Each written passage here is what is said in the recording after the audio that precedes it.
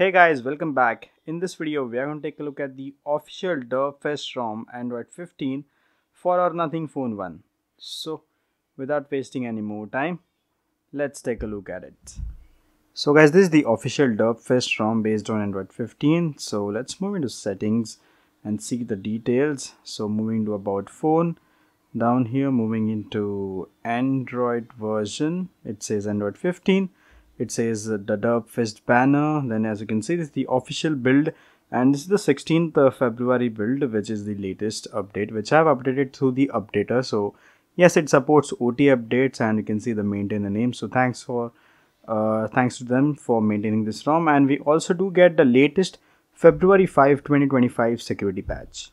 So guys, this is the home screen. You can customize wallpapers. You get some stock Derpfest wallpapers which you can take a look at. So yeah, I don't know why the wallpaper app took a lot of time, but these are the Derpfest wallpapers. The default wallpaper is kind of different. It's not present in here, I don't know, but it has only been stick to as a default wallpaper and you cannot reapply it after it has been changed. You can apply these wallpapers after that, and I have applied a custom wallpaper to match with the widget. So that's how it looks. So guys, Derpfest is based on the Lineage OS, but we don't get the default Lineage OS launcher. We get some modified launcher, as you can see. So this is not definitely trebuchet. It is called as a derp launcher and you get all of the functions. You can see you can change the icon stuff, the home screen. You can see you can apply a lot of customizations on the home screen. If you want a dark status bar, you can also choose that. So you can obviously get the colors out popped as dark, and you can also just disable that. And as you can see, it is showing the white color, which is sometimes difficult if you have set a wallpaper like me. So you can just go again, push out the dark, and as you can see the status bar icons properly without even having any issues. Then you can see hot seat background. Then you can add an hot seat to the dock. It will apply a restart to the launcher. Maybe you'll just need to unlock the phone again. Yeah, so it has added a transparent translucent background to the dock, so it will stand out and will create a distance between the wallpaper and the dock apps. Then you can customize the app drawer, and you can see themed icons, app search bar, draw labels. Into the recents, you can configure the recents, and you can see you can add memory info, which like I have added the launcher has restarted again. I don't know why. I did not even enable anything, but as you can see, you have the memory info down here, which is enabled in the restart. Then you have background opacity, you have compact action design, screenshot lens, and you can add all of these action buttons. Then you have miscellaneous stuff, you have background blur depth, you have suggestions, and you have the restart to manually apply some stuff if you have changed it. And this is the about section, and you can see all the team for which they have helped, and it is based on the normal ASP launcher. So that's a great work done by the derp team. Now let's take a look at the settings present, the settings and features.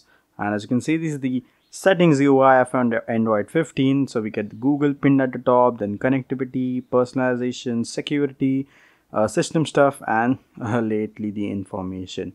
Then first you can see you have glyph interface, and glyph interface works fine. You can control the brightness, you can lower it and higher it, and you can enable the glyph lights. You have all the settings presented towards the glyph lights. Then we have music visualizer, which you can also turn on during music, and all the glyph lights will get to the beats.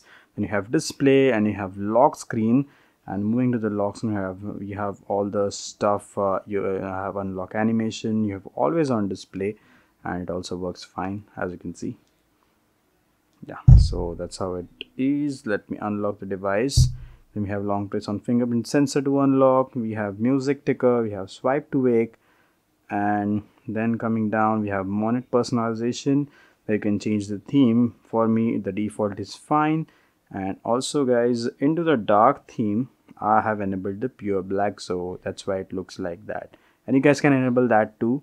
We have override force dark, we have display size in text, we have live display by Lineage OS, we have colors options. You can tweak the color, standard, boosted, saturated, and adaptive. So we have these 5 options. Then going down, we have all the basic lineage stuff. We have double tap to wake, which is pre-enabled, and I have tap to wake too, so it like has gotten into a connection where both of them does not work at a same time, so you have to disable one. So if you are someone who is going to watch out for notifications on your device by single tapping, then it's not for you if you're using the always on display. So that's one thing for you, but yeah, you can customize it accordingly to your need. Now moving into wallpaper and style, we go inside, we go into lock screen, and you can see a lot of clock styles, so you can customize from them, and it's according to the wallpaper you set or maybe whatever customization you do the lock screen. So this is the one for me. Then you have icon customization, you can change the overall system icons. Then you have font, and you can change the font. You can select the system font. I have selected this I don't, what is this, circular STD, so standard, so you can set that. Also fingerprint animations are present, so you can set that. For me, the basic ones is like all right. Going down, we have more lock screen options, and we get directly into the lock screen stuff. Now there's some more customizations regarding the Wi-Fi and signal icon, which you can find in network and internet. Then you have to move it down. Here you can see Wi-Fi icon and signal icon, and you can change it to your favorite Wi-Fi and signal icons. As you can see, these are the icons present. So this is one hidden settings right inside the Wi-Fi option, the connectivity options. Now regarding sound and vibration, we get the same stuff from lineage, and yeah, all this you can see. You have pulse, and you can enable that. You can enjoy music that way. Then other than that, smart pause we have, and yep, that was it. And we also do have the volume panel. You can see the expanded volume panel like this. So yep, and yes, we have live captions. You can change and enable or disable charging sound, charging vibration, tap and click sounds. And now lastly, moving into system, we have navigation mode, we have gesture navigation, and you can also hide IME space. So this is really nice. You get the whole screen experience without any issues regarding the space, which is in the bottom of the screen. It eats a lot of space. Then we have hide gesture bar, and yeah, these are the options we get in the navigation gestures. And then we have gestures, your normal gestures, quick tap, you have open camera, quickly open camera with the power button, then one-handed mode, tap to check phone, which is the one I like, and I keep the always on display off, so I just tap and check the phone for notifications or the time. So this is a nice feature. Let me unlock it again. Then swipe to screenshot, double tap to check, so it will do a pulse thing.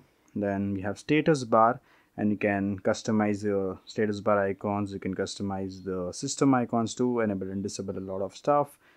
And battery indicator,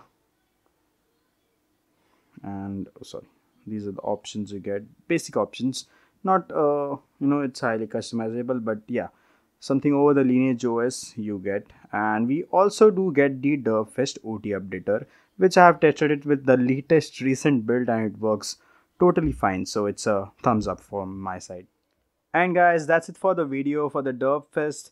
Now this is the ROM. The performance battery is really nice. I mean, for the custom ROM preference, it's a good battery life. You might get a whole day lasted with like 4 to 5 hours of screen on time. Now if you're a heavy user, your battery might end out in the middle of the day, and not totally middle.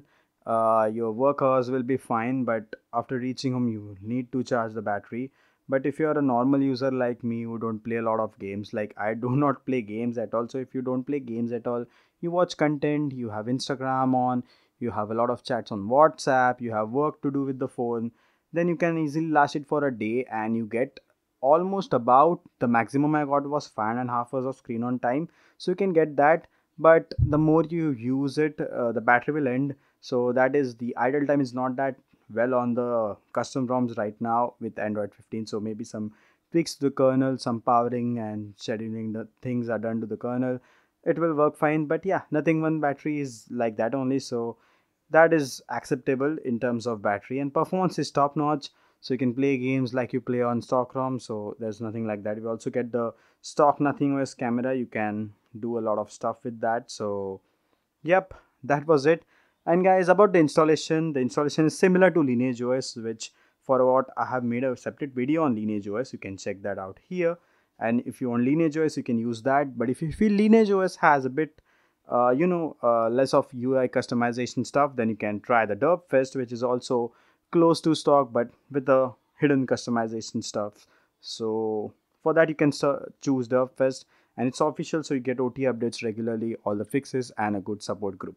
So that is it for the video. For installation, check out this video. I'm just telling it again, and that's it. Goodbye. If you guys like the video, press the like button. If not, then dislike button.